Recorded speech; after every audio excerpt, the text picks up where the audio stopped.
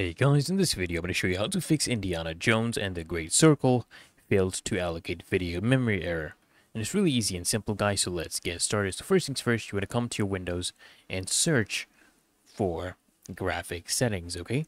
Search for graphic settings right here. Open this up.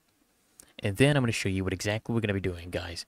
So here we want to change the graphics performance preference for our specific app. So we're going to have to choose an app first. Come here, click on Browse. We're going to be browsing for this app. So when you click on Browse, for example, my app is on my desktop. I'm going to look for Indiana Jones and the Great Circle. I'm going to add this. Now, once it's added, guys, you want to come here, click on Options. And then you want to set the graphics preference, guys. You want to increase it. You want to put it to high performance and then press on Save. And then, guys, you can go ahead and try launching the game.